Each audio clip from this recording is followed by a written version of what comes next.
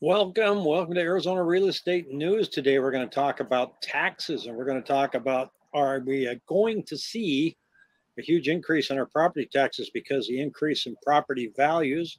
We're going to discuss this with Pat, What's My Rate McMasters, and Jacqueline Smith with their Arizona Foothills Century 21 or Century 21 Arizona Foothills. And Ruby is still out today. We're getting closer on the contract negotiations. No wage improvements, but we're getting a little wiggle room on the request that she had for green M&Ms in her dressing room. So we've agreed to go ahead and just leave M&Ms, and she can pick out her own color. So we're making progress there. Pat's deep in thought about those M&Ms, I can tell. Oh, I know. So I'm going to share some quick numbers in the Arizona market, and then Pat's going to give us this great cheery news on rates that we're seeing. Insert smile here. And then we're going to look at our Arizona real estate taxes and how they're computed compared to other states. And Jackie's going to give us some insight into how taxes are computed for new builds as well. So if that's something on your mind, you have come to the right place. But I'm going to read a couple numbers here that just came up. And it said that new home closed sales count was up 8.1% from June of last year, but down 7.3% from May. That's interesting. So new construction sales were down 7% month over month. New home median sales prices up 3.7% from a year ago, and up 2.4% from last month. So that's June to May. Here's the resale transaction count was down 6,008 with median sales prices of 450,000. The resale count was down 24% from last year. That's how slow sales are, but down 7.1% from May. So we took a big dip in June. And on my 7-day moving average, you can really see it here, how it's just fallen off the map, but that's 4th of July. But what's interesting is the gap between the two has really grown, but I can't really make anything of these numbers until after the holiday shakes out. So those are just going to look weird for a while. One of the things that I notice here is on the Cromford Index on the supply and demand part here.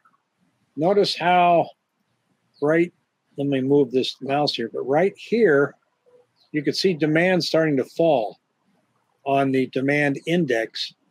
And the overall Cromford Market Index is still, we're not getting any relief on the supply side. So sales are definitely taking a hit right now. And but you wouldn't know it if you're out there in the market. It's still somewhat brisk. But let's talk about the implications of taxes right now, because a lot of states are getting hit really hard with higher tax bills because of the value of their homes, especially where I'm at up here. A lot of friends said they got new assessments and they're just getting slaughtered.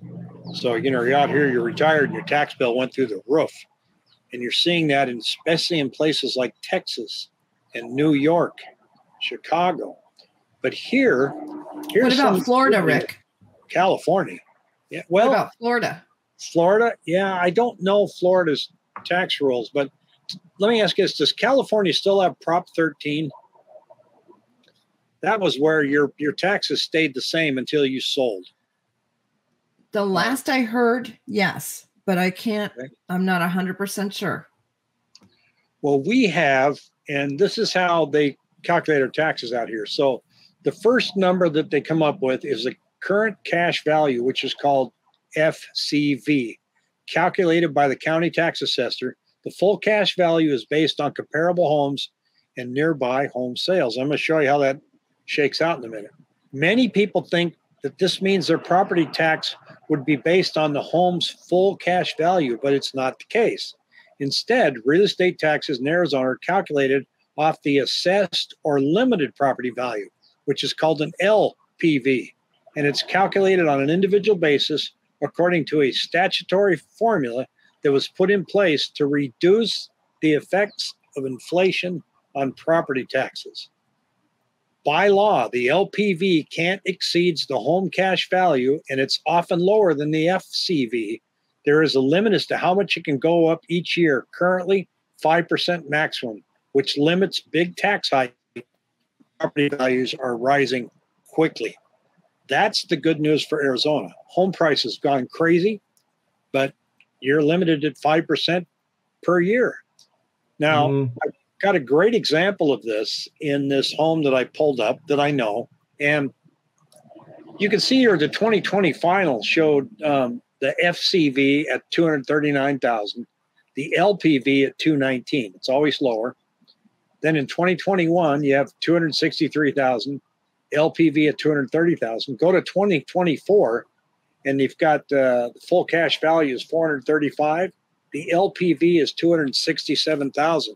This house sold 2 years ago for $650,000.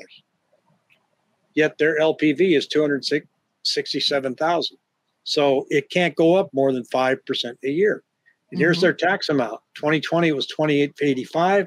Then it went up to 2932. Then it dipped to 2874. One of the reasons that taxes can dip is the tax rate. Now, the tax rate is determined by a lot of things. And one of the things that makes a determination is just how much revenue is coming in from real estate taxes. If there's a lot more revenue because of more transactions, the tax rate actually goes down. But the money is collected in Arizona. Here's the chart here about Maricopa County Treasurer. County-controlled property taxes make up only 11% of total property taxes. 53% to 57% are school districts. 12% is for the city, 11% is for the county, 11% is for community college. And then you've got 9% for special districts and only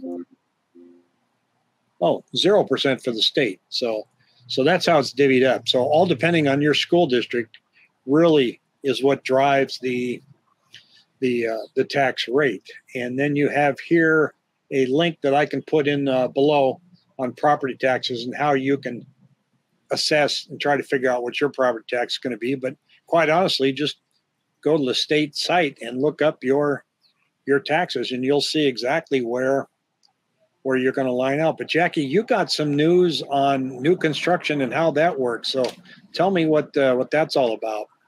So with new construction, I spoke to one of our reps that we work with this morning, and because new construction is like driving the market right now, and I've had a lot of clients ask when they're purchasing, because they'll see the taxes, when they're purchasing a new build, it's reflected as vacant land. So the taxes could be $300, $400, $500, and that's it. And so basically what the rep explained to me is they will calculate based off the value of the home, either based off the appraisal or based off the sales price. Typically, they're going to be the same. Of course, I have seen a couple of the appraisals come in low recently, which is so funny because people say, oh my gosh, this house has got a $50,000 price reduction. No, it didn't. It was a gimmick to pull them in the door. Anyways, so basically, though, what they'll do is they'll calculate what the taxes are going to be because, they always collect for their insurance and the taxes, put it in the impound account. So when the taxes come due, which is twice a year, the bank is able to pay that payment.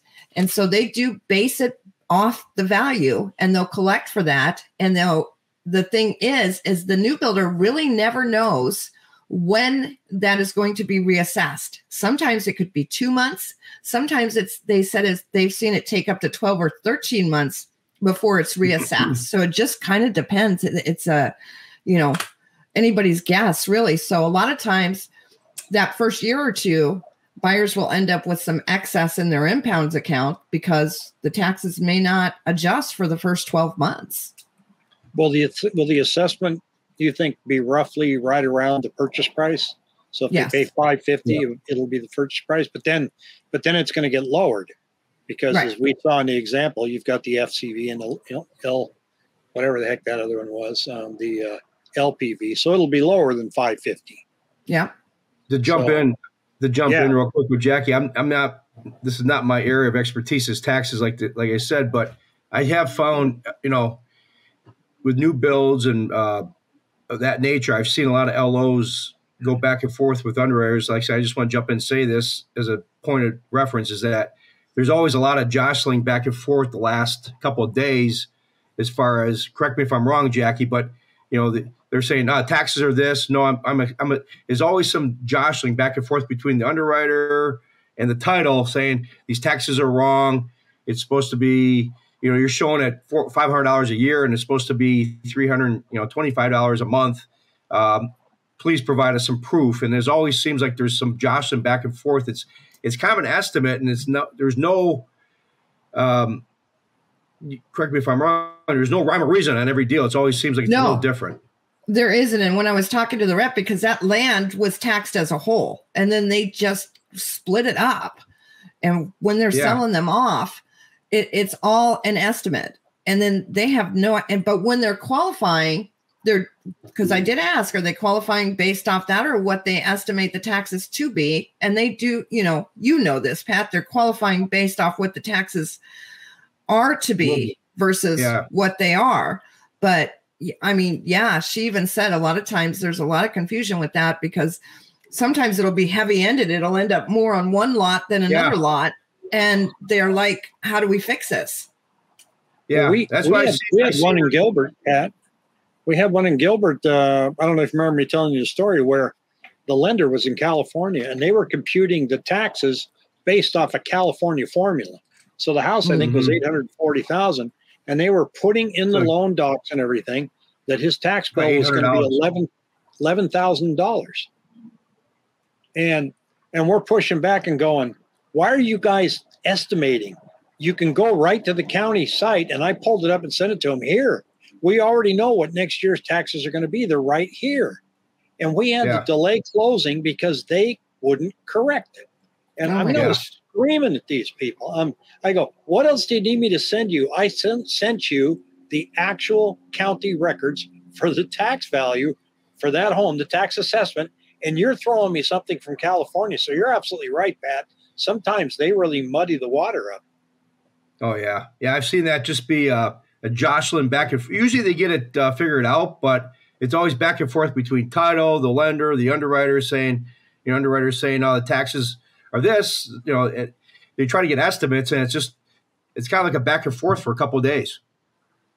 Well, the good news is for Arizona is that, homeowners you're not going to get slammed with a huge tax increase despite the big run up we've had in values. And that's a great gift for us. I know up here in Washington State, I was out at my cousin's lake property over the 4th of July. They took me on a little boat cruise. It's a small lake, not very many homes on it. I'm going to say maybe 30, but there was a home across the lake that got assessed at $1.4 million. Beautiful home. Well, they have a tiny home that's sitting on their lot, and it's pretty primitive. And she said their taxes went up exponentially because of that one assessment across the lake. Wow. And I said, I don't know how Washington State taxes are calculated, but that seems like that's way off base. One home on the lake, and it's a luxury home, and it affected your tiny home? That doesn't make any sense. No. That's crazy. I hear on national average we're at least 1% lower than what anybody. In fact, I had that number here. It said the average homeowner in Arizona pays about $0.65. Well, about $800 under the national average. A home worth $700,000 in Arizona would average $5,915 in annual property taxes, while the national average would be about $8,477. Wow. And you'd probably be over 20 in New York. I'll tell you where it's really rough is Texas. Really? And it's different by municipality. Each tax rate is different. You'll look at one house and your tax is going to be $8,000, and you can go 3 miles away and now it's $11,000 annually. They're a $300,000 home down there has a $9,000 tax bill. That's crazy. It's staggering. And same with New York. And New York taxes for schools are exponentially higher than any state that I've ever seen. It was unbelievable. And then now the other thing that I discovered when I lived in New York was that now here, when you go in and you purchase your home, you pay in arrears. So any taxes that are owed. In New York, you have to pay 1 year in advance. So I was warned we were closing on the house. I go, Rick, be prepared. You're going to have to come up with $4,500 right off the get-go. Different than an impound account? So do you have to pay ahead and set up an impound account? Correct. That's nuts. Yeah. So, I mean, you talk about, trying to bring more money to the table. Like, I was not prepared for that. But fortunately, I had somebody warn me ahead of time, don't get caught at the closing table when they go, oh, hey, by the way. So it pays to know what your state is doing and how they collect that. So if you're from out of state and you're not used to Arizona taxes, know that you don't have to pay them ahead of time. And you can set up an impound account, and also know that they are considerably lower than most states. But I think the most important thing to remember is that we're capped at 5%. So, and that's in order to not outpace inflation. So that's a good thing for the state of Arizona, and I hope they don't monkey with it. So right, absolutely. So what's going on with rates? Rates are having a bad day. The employment report came out, showed an increase of 497,000 jobs, which blew away the estimates of about 225, 230. So obviously the BLS report's coming out tomorrow. The ADP comes out before the Bureau of Labor Statistics, but showed an increase of 497,000 jobs, construction and entertainment.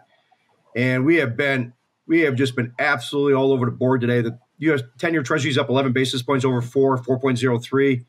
And as you can see, the 5.5 coupon is down 48 basis points, but it was down like 80 basis points earlier in the morning. And this is a chart on rates. Obviously, we're seeing this since middle of May. We're just seeing this increase right here. And I still think we're probably going to see some ceilings here. I mean, we've seen a range of right here is like 430, 423. This is the tip in 435 on the 10-year Treasury. So we still might have some room to run on the rates. Right now, we're seeing rates. It's been pretty brutal. I mean, I'll just flip this over here. Right now, we are seeing rates in the. Let me pull this up quick. I mean, we're seeing rates right now 7.25, and we saw them 6 3/4, 6 7/8. They're up 3/8 to 0.5 point in the last month. So it definitely has not been a interest rate friendly environment the last month. Well, Jackie, what's that doing to the market? A couple things. I am so mad at the Fed, first of all, right now, but I'll get into that in a second. So our listings are selling like hotcakes. Anything we have, it's flying off the shelf. Somehow I became the expert in a manufactured home park, and they're all 150,000 and less, and those things are selling in days. And then we listed another house over by Westgate, less than a week. We've already got a full price offer. Now they are asking for concessions, but I don't know if our seller's going to be willing to pay concessions. I feel really bad for first-time home buyers. Horrible, because they came into the market in 2021, even the beginning of 22. They tried their hearts out to buy homes. Couldn't get anything because the investors were buying everything. They sidelined. I had so many clients that just said, we're going to wait. In the last 3 or 4 months, I have had so many clients come back out and say, you know what? We're willing to be realistic. We know we can't get as much house. We're going to set our expectations lower. We're comfortable. We don't want to rent. Let's find a house. I set them up on searches. They call me. Are my searches set up? Yes, your search is set up. I'm not getting any houses. I know you're not getting any houses. We don't have any houses. And I feel horrible for them. It's like the Fed is just determined to batter the first-time home buyer. I mean, they created this mess in the first place, and they're trying to fix it. But what they're doing, they're just hurting everybody. And so I've got buyers that came back. They're looking, but now they're teetering on being able to qualify because the rates have jacked up so much in the last couple of weeks. and they just don't know what to do. I mean, I had a client yesterday that was in absolute tears because she's like, I'm sick of renting. I don't want to do this anymore, but I can't find anything. Yeah, it's definitely a tough market for buyers right now, but I also think it's a tough market for the Fed to try and look at too. You know, keep in mind we're in a real estate bubble, so when we look at Fed make a move, it just we're looking at it in terms of what it means for real estate, but they're looking in terms of what does it mean for a sound dollar? What does it mean for inflation? And real estate's a casualty of that. And so you've got globally, you've got interest rates staying higher, and we can't go much lower because we'll lose value of the dollar because you're going to take your money and you're going to move it somewhere else. You're going to get a higher rate. So they've really got this really difficult challenge that's out there, and all of this was created globally when we started flooding the market. But I don't see, having just got on my soapbox there for a moment, I don't see this shaking out anytime soon. I mean, we've said before that we're going to muddle along, but we keep expecting things to change in a 1 month, 2 month, 3 months, and we could be talking about this next year. I mean, it really could absolutely be in there for us. And I think, you know, as long as this inventory is going on. So a couple other interesting numbers are, I looked at iBuyers. I looked at Open Door. They only have 73 homes on the market. Now, remember last year at this time, they were up to 2,100 homes, and they were trying desperately to get them off their books. Well, they've done that. They got them off their books. Some of them they sold in bulk to investors.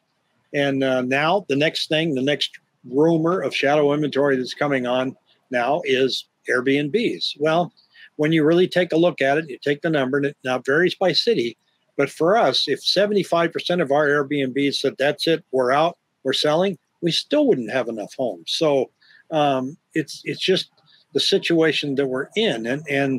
And we're trying to get clarification on just how far down Airbnb revenue is. And it's hard to look at. But I know I had a survey on my community page, and people said, no, I'm fine. I'm not getting hurt. And up here, they're not getting hurt. But where they are getting hurt, that we're going to see, I think, the end of this year into next year is regulation. There's a lot of wacky stuff going on. But Pat was right. San Bernardino. Yeah. But Pat was right when he said a couple weeks ago, even if they all said, okay, we're going to list, they're not going to all list at the same time. They're going to trickle on the market. They're going to get eaten up as fast as they come on the market. And the majority of those, the townhomes and condos, they might satisfy the first-time home buyers, but a lot of those are in Scottsdale zip codes. And so those are still going to be higher priced, 500,000, 600,000. And you're right. The Fed does have a horrible job on their hands right now. They lower rates, inflation, and the market's just going to go berserk. And there's going to be bidding wars again. So inflation goes up on real estate. They don't lower rates. Nobody puts their house on the market. And it keeps what little inventory we have in the higher price still. So it's just stuck.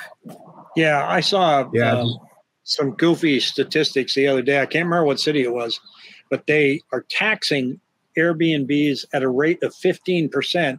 And this money is to be used to help subsidize low-income housing. Now, think about that for a minute, because we've seen it in taxation all the time. Okay, so you're going to tax these guys so much that they're probably going to go out of business and sell their homes. Now, how much revenue are you generating for low-income housing? It's like taxing cigarettes so that you can put together these campaigns to teach people to stop smoking. Well, once they've stopped smoking, you no longer get any revenue to continue that campaign.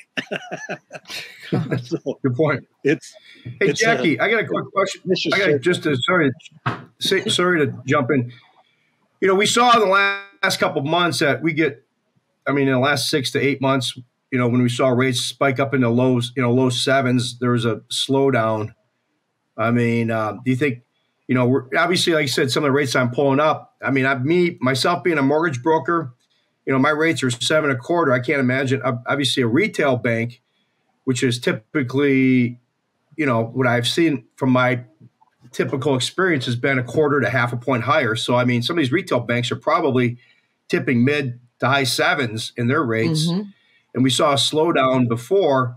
Do you think we'll see that slowdown activity wise where all of a sudden, because all of a sudden the seller concessions come back and to try to sell a home, like, hey, I'll give you the money to do a buy down?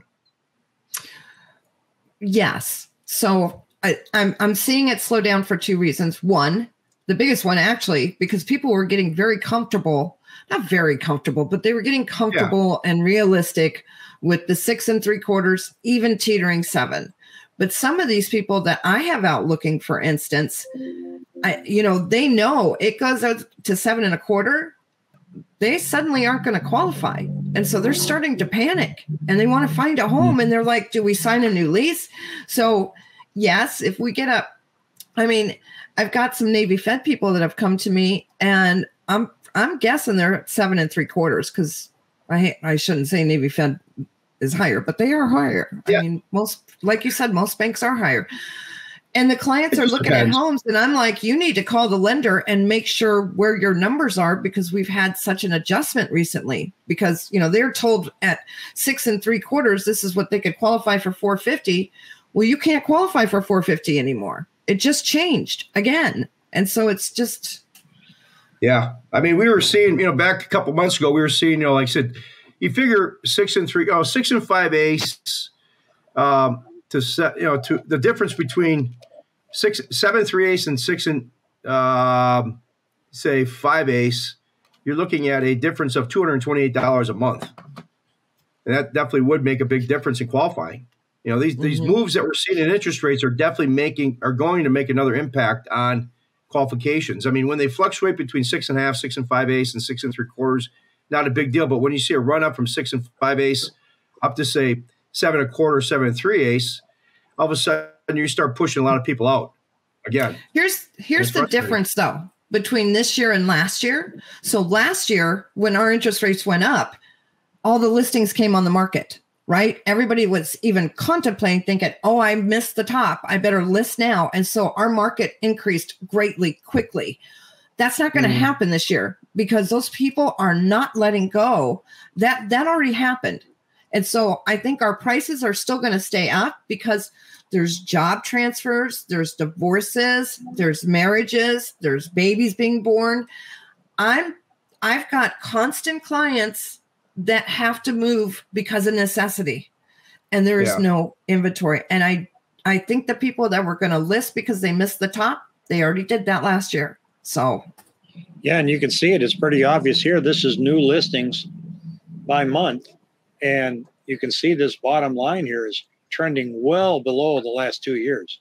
These are new listings that are coming on. It's trailing off again. It's they're just not there. Nobody's participating in selling a home. So that's why, sales. I mean, even though I said that 4th of July doesn't really count. I mean, take a look at new contracts in the ticker below. It's 2,441. We were rocking between 3,500 and 4,000 last year. We're down to 2,400 contracts last week. Now, again, it's a holiday. Will we pop back up to 2,900? Probably, but we keep hitting that ceiling. We're not getting past there for both of those reasons. One, I'm priced out, and two, there's just nothing out there. So it's a challenge for buyers. It's not much of a challenge for sellers. There is money out there. There are people qualified. There are a lot of people out there with cash. So there is purchasing going on. So when you hear these things that say that sales are bad, business is bad, look, if you're a seller, trust me when I tell you, you'll find a buyer. They're out there. And, where they're getting their money, I don't know. But there's, we still have some bidding wars going on. And it's like anything else. If there's only one product out there and 10 people want it, they're going to pay more so they can get it. And that's what we're seeing. New construction, everybody's gravitating there because, they've got better rates and they have more availability. So, and they're starting to slow down. They're starting to slow down on what they're offering because they don't have to. So they're Yeah. offering through, I was out showing new builds this last weekend, and I'm like, okay, so you've got what interest rate and how much in concessions? We got concessions. Use it how you want. And I'm like, okay, you're not doing the blocks anymore. And they're like, no. And some builders are, but I'm seeing that really start the blocks where, okay, we've got 4.9 or up to 5.5% interest rate. Now there are still a few that are doing it. Well, yeah, because that. But you're going to get either or. You're not getting both anymore, and it's starting to trail off. Yeah. There are less and less. Demand. Yeah, there's less and less builders that are offering it. They'll give you the concessions. You're going to get something, either concessions or the buy down, or there are a few if you can close in. I just did one. So for instance, it was a VA loan, Century Communities. I had never even heard of this builder. Of course, we did an inspection. I always make sure my buyers do an inspection on every single new build, because I don't care if it's the best builder, you're still going to find stuff. They did 5.25, and they gave them, I think it was $5,000 toward closing costs. They had to close by the end of July. The end of June. We walked in there June 5th. It was a VA buyer. I'm like, how are you going to do this? Do you know the morning of closing, we were still waiting for the appraisal? It closed on time. I don't know how the lender pulled it off. We closed on time. Wow. Yeah, they don't tell you what's really going on in the background. So, well, it tell you what, as we get closer to the Fed meeting towards the end of July, this inflation data is going to be key to everything. Are they going to raise? Are they going to continue the pause? And if I'm a betting man, I don't think the pause is going to continue, because I think inflation is, while it's cooling, I don't think my take on the Fed is that they don't want to pull the same mistake that was done in the 70s, where they pull back too soon. So they're gonna keep moving things till they break something, and then they'll jump back in. So that's my I think this morning it was 87% chance that they'll raise. Yeah, and the markets are reflecting that right now. So we'll jump in and take a look at that when that day comes. Well, that's the thing. Obviously, the market always looks ahead, so you're going to see a lot of jostling around here. Probably some tough days, but once the news comes out, it's usually like a release valve, and actually rates improve. So yeah, we've seen that every time, haven't we? Yeah, just about. Well, guys, thanks for joining me. It's nice to sit outside here. And I know you guys can't. Unless we want to melt. Hate me. So, but no. So it's nice to do something a little bit different here than sit inside the trailer and do a live stream or this podcast. But it's great to have you join me, and let's just continue to watch the numbers. And thanks for helping everybody out on understanding Arizona taxes. Have a great day. See you, buddy. See you, everyone.